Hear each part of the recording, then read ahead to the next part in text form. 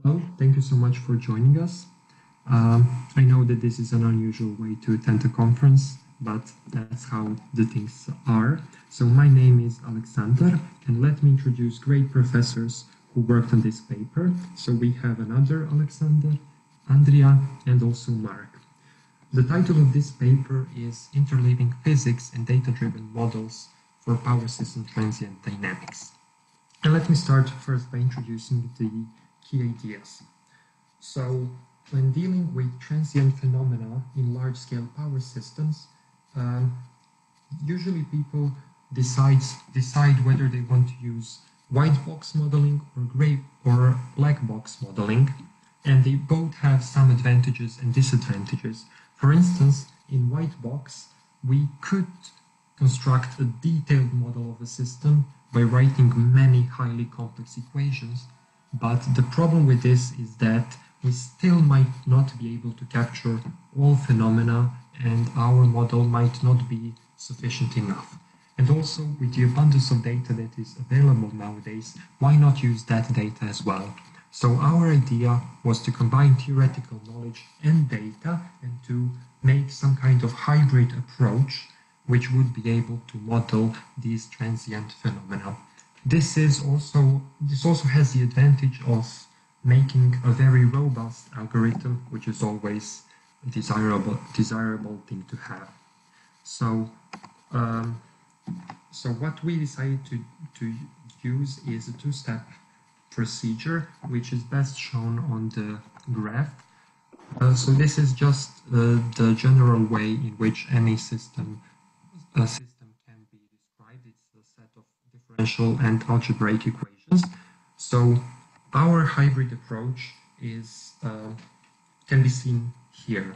So first we start with information geometry, and the idea of this algorithm is to try to obtain a reduced model that would be able to explain the dynamics of the system. But of course, because this is just reduced model, it is not perfect enough. It cannot explain all the dynamics or the total behavior of the system.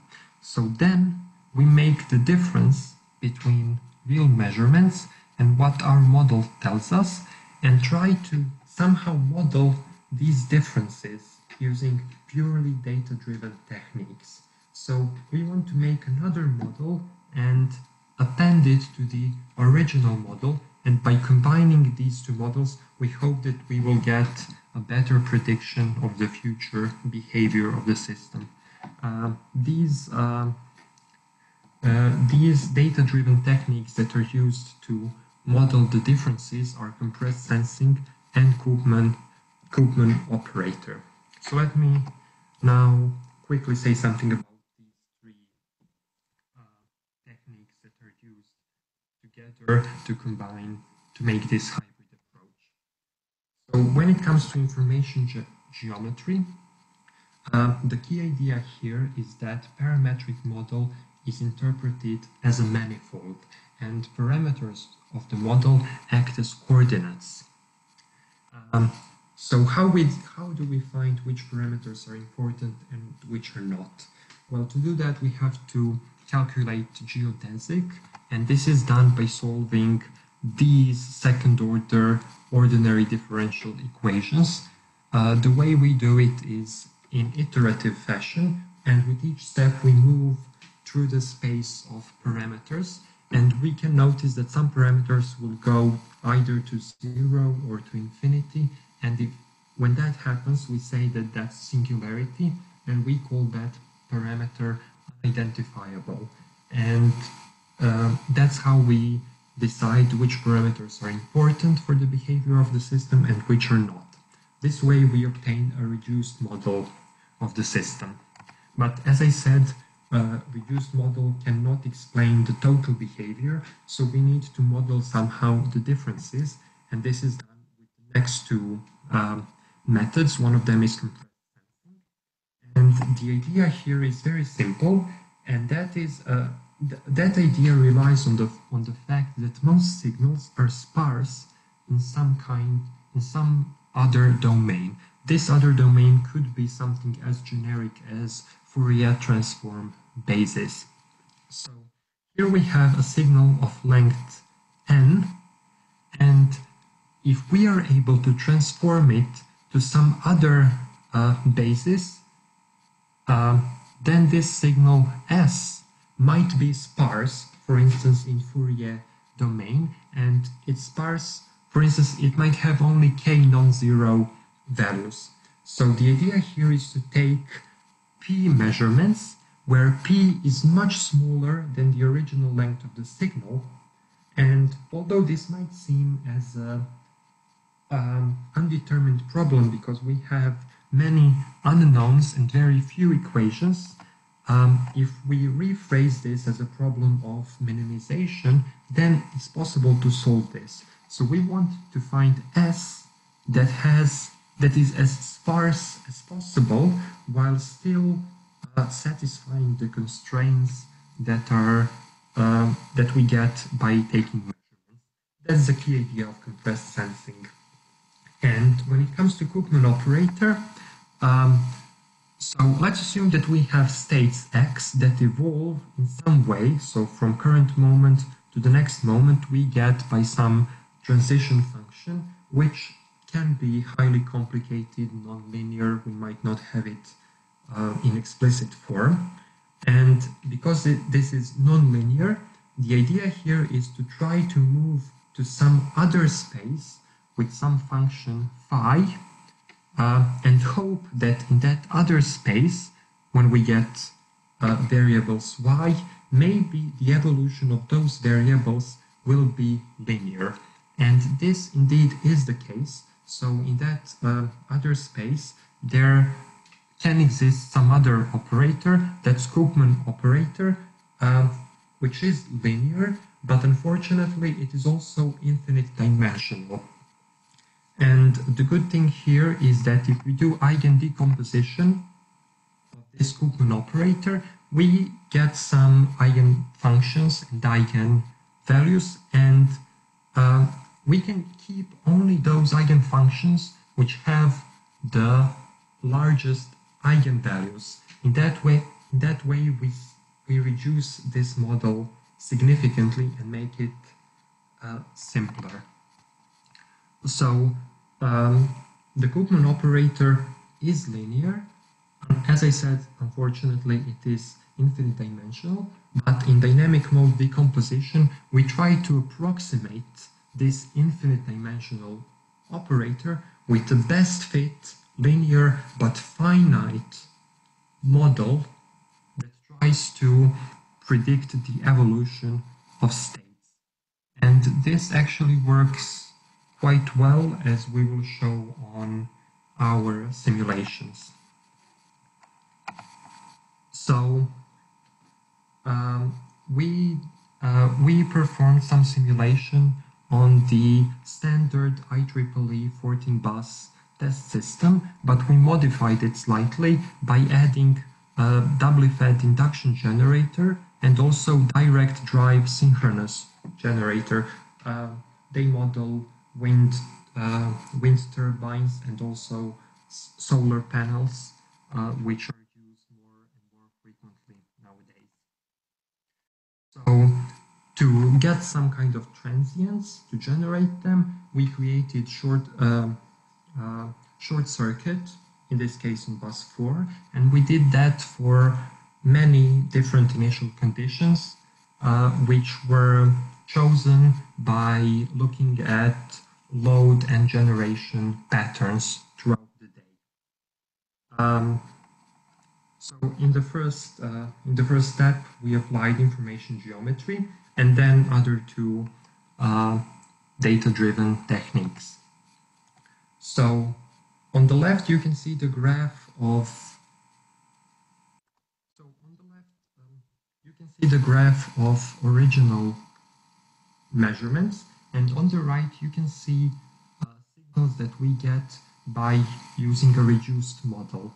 And clearly we did capture some dynamics, but not all of it. There are so many details that cannot be captured by this simple model. These differences are shown down here on this surface plot, and obviously these differences can be quite significant in some cases, because simple model is great, but still it needs some improvement.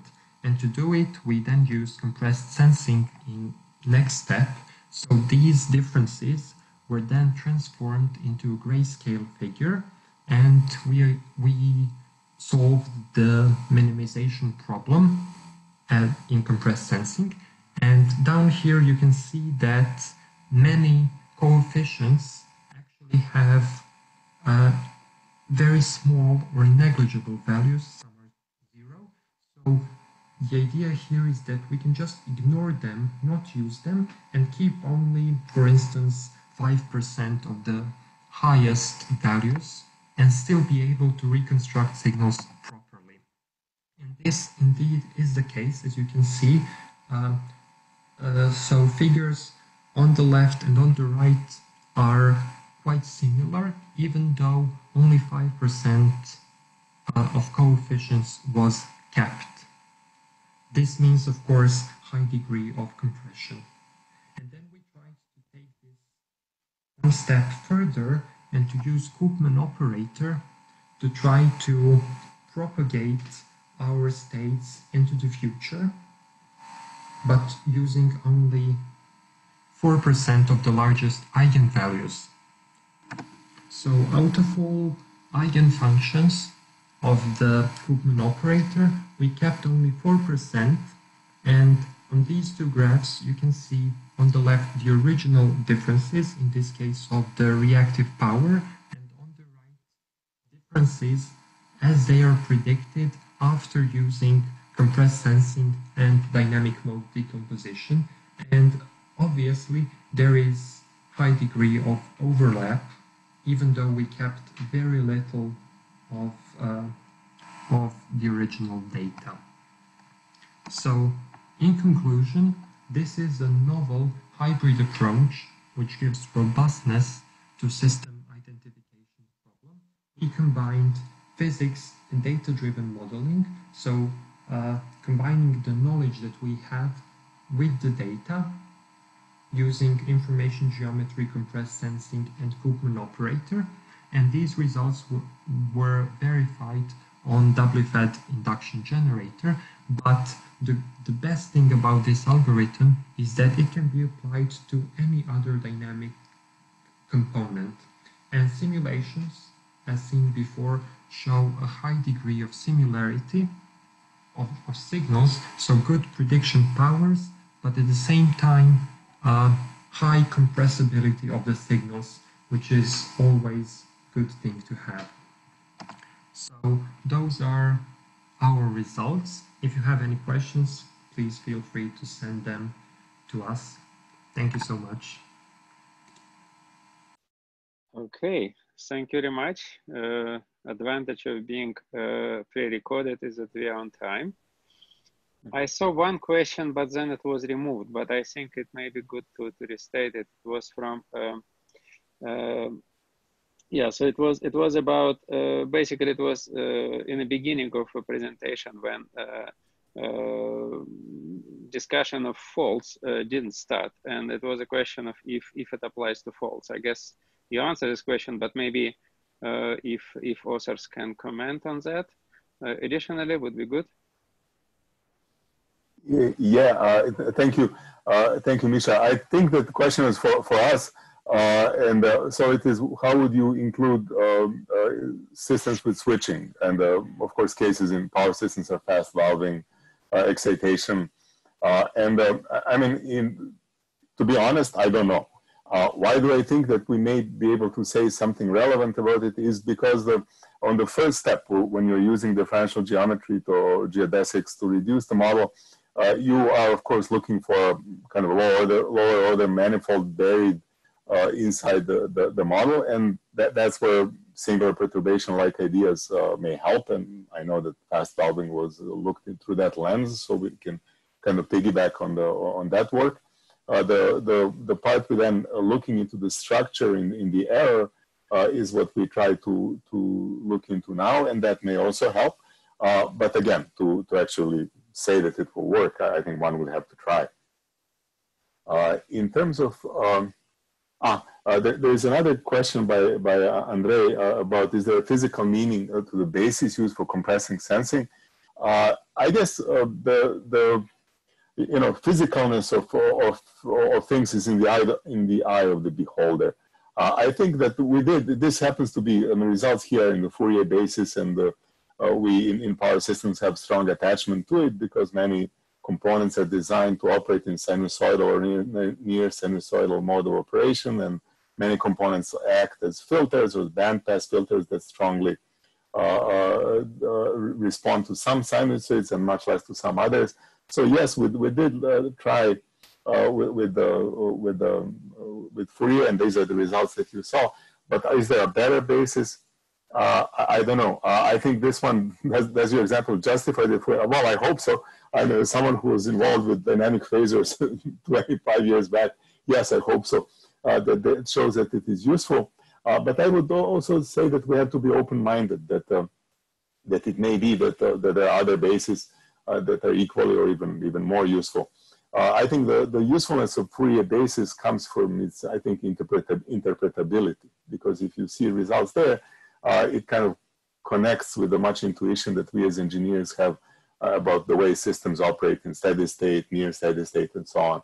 And I think to follow up on the question that you had to the first talk, I think it is nice to try to identify a good physical model, and if you succeed, well, that's great, because that certainly is a portable result. However, both because of reason of data and because of the reason of some models being somewhat convoluted, there is no guarantee that you will always find a solution. So in that case, it may you may append it kind of in two ways. One is what we showed here, which is, well, add the data-driven part, which is in our case the Koopman operator approximation model. But the other could be to go back and see, well, should you add some more physics? And that's an idea that several people, of course, have played with. We have a little paper at the general meeting coming in a month on symbolic regression, in which you try to add physics kind of gently, but still to see if there's additional physics that was not in the first edition of the model, and then see if that works. So I think both paths are interesting, and we have scratched the surface on them, but there's way much more work to be done. Okay, thank you, Alex. We still have a couple of questions. I actually also have a question, a couple of minutes. I also have a question. Sure. So those three methods which you have, information geometry, component sensing, and Koopman, well, they're not, of course, they're different, but they're kind of aimed at the same goal, right? So model reduction.